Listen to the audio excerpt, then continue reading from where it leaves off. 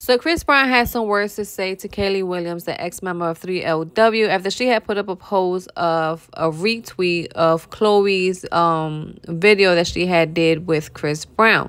Now, she is pretty upset because people is still making, I guess, female is still making music with Chris Brown after what he did to Rihanna when he was 17 years old. So Chris Brown decided to go to his post and respond back to her saying, if y'all still hate me for a mistake I made as a 17-year-old, please kiss my whole entire behind.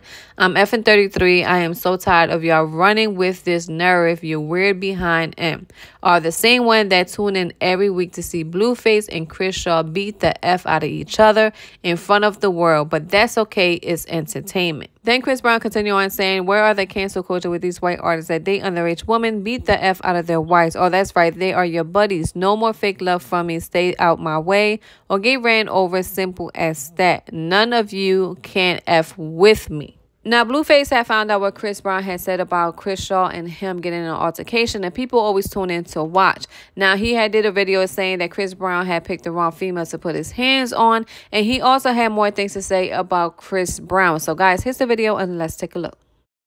Chris Breezy, beat the Yaki. What's happening, cuz? Look, check it out. I understand the frustration, fool, for me being in the situation. I'm not even gonna trip on you because the message you trying to send is way off. I get it, bitch. It's funny, I hit her back his face, so I totally get it. That'd be the most irritating thing ever. But you gotta play the cards that you was dealt. You on some, but they did it too. Why aren't you guys telling them anything? Types like, bro, life don't work like that, man. If we all go do a crime together, we're not all gonna get the same time together, you hear me? You might get the most amount of time. We might not all say nothing, but we all went and did the crime, so we gotta take the time, you hear me?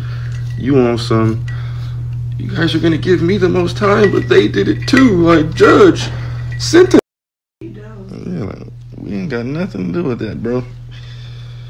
You feel me? Like, handle your candle, deal with your situation how you deal with it. Only thing I disagree with is you posting all these random white people and me and the business trying to like distract from your thing. You feel me? Like, you gotta stand on it, kid. Like, if you beat the bitch, you beat the bitch. Like, oh God, like, you scared to like, yeah, like, I get it. You on some R&B, you don't want to be seen as R&B, but oh God, you beat the Yaki, you gotta, hey, I beat my dad, man. I ain't finna come on here and be like, well, Chris Brown did it 16 years ago, and you guys let him still like perform at the BET Awards, and I'ma sound like a square, guy. That's what I'ma sound like. My last opinion is, cuz you beat up the wrong. Yeah, you got a bad judge. Like, you feel me? We didn't all get the same judge. Cuz God, I gotta. You feel me? She gonna fight back, so I'm gonna get less time. You hear me? You beat up yeah, you beat up the wrong, you beat up the performed at the Super Bowl, nigga. Like, yeah, like, I'm sorry, fool. Like, you should have got you a little something that you could fight with. That's what I did. I could have had plenty of favors. I had to go to, feel me? My natural element, man, underground. You feel me? You annoying. Yaki. Moral of the story. So, guys, leave a comment down below and let me know how you feel about Chris Brown still getting dragged about the whole situation with Rihanna. And I'll catch y'all next time with a brand new video. Bye.